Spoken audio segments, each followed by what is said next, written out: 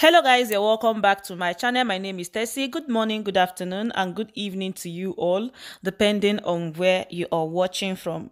Hope you all are doing well, and thank you so much for stopping by. China warns citizens against traveling to Nigeria. My people, e choke.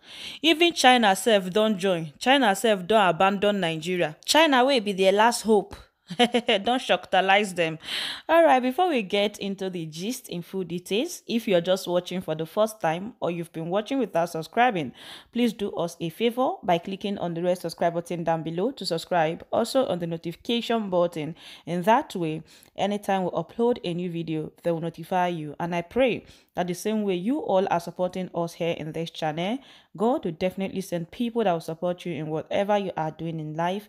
In Jesus' name, amen. This news here reads, the Chinese Foreign Ministry in Beijing has warned its citizens and firms working in the African continent against traveling to some risk areas amid the abduction of Chinese citizens in Africa.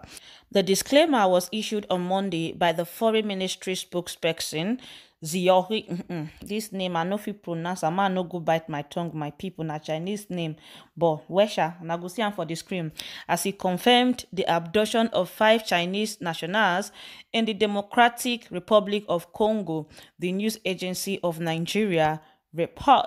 He further urged those in dangerous places to leave as soon as possible. According to him, the abductions took place during an attack on a gold mine in the Bokera village of eastern Congo, citing another recent incident in Nigeria where 3 Chinese employees were kidnapped. The spokesperson stressed that there were great security risks in Nigeria and Congo, and this incident were not the first of their kind. China has significantly increased its investment in the mining industry in Africa in recent years. This has led to growing local resentment towards wealthy Chinese employees working in countries such as the resource-rich Congo, where living standards are extremely low. In 2008, Congo's former president, Joseph Kabila, signed a highly controversial $9 billion agreement guaranteeing China mining rights in the country in return for funding for much-needed infrastructure projects. A few weeks ago, Kabila's successor, Felix, called for a review of the agreement and for what he termed fairer deals. All right, my people, and that is it for you all. First of all, let me start by saying that the high rate of insecurity in Nigeria is alarming. And this is what we are very much aware of, and we shouldn't blame any government around the world that decide to take this decision to protect its citizens, because it simply means they value the lives of their citizens and they are ready to do anything to protect them, which is something we don't get to see with the Nigerian government. The Nigerian government will never do anything to protect its citizens outside Nigeria. So even if you're dying, even in your own country, in Nigeria itself, they don't protect us. In Nigeria, they are the ones killing us. Come to talk of when you are outside the country. So whatever happens to you as a Nigerian citizen outside Nigeria, you're on your own. The Nigerian government will never come to your aid.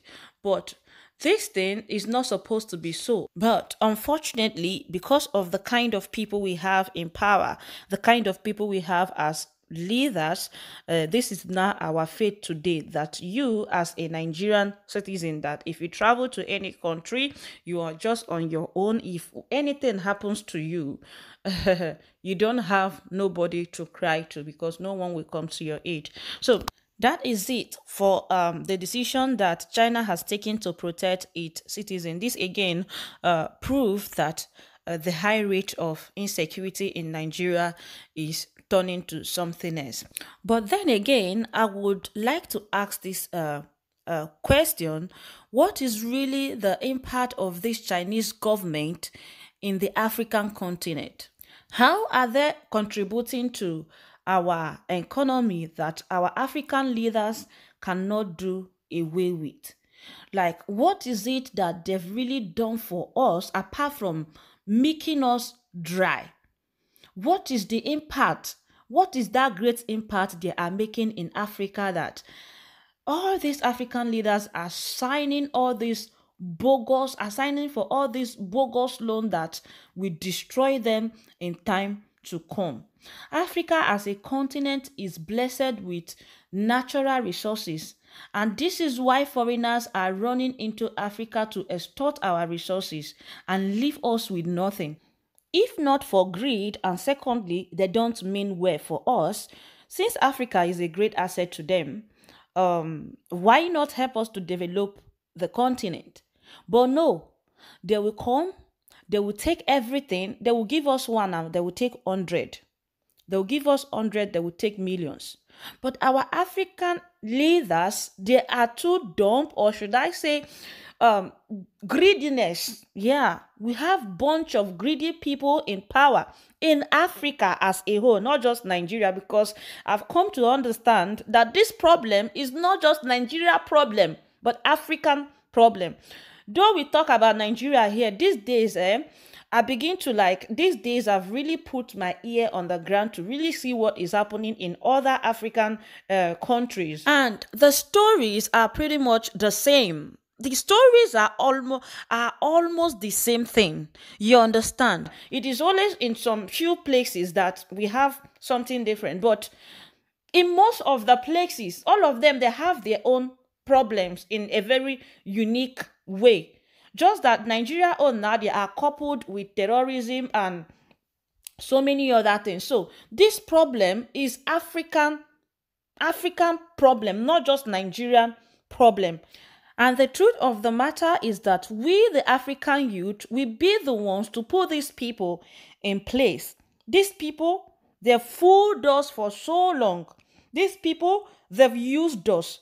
These people, they've played with our emotion. And if we don't stand up with the youth, if we don't stand up to do something about it, nobody will do it for us. Just imagine China telling its citizens to leave Nigeria and Congo. When the goal was good, they didn't tell their citizens to leave. But now that they have helped us to destroy the country, it is now they are telling their citizens to leave.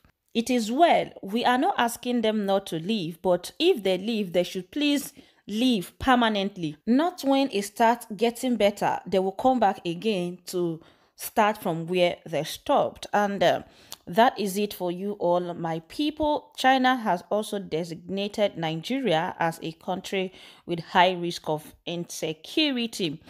And I'm just going to leave you all to share your thoughts with me on the comment section. And with that, I will say thank you so much for watching. I really appreciate you. Your love, your support, and effort upon this channel is not taken for granted. So with all of that being said, I'm just going to leave you to share. Please don't forget to share, like, and subscribe. And I'll see you all in my next video. Bye-bye. Bye.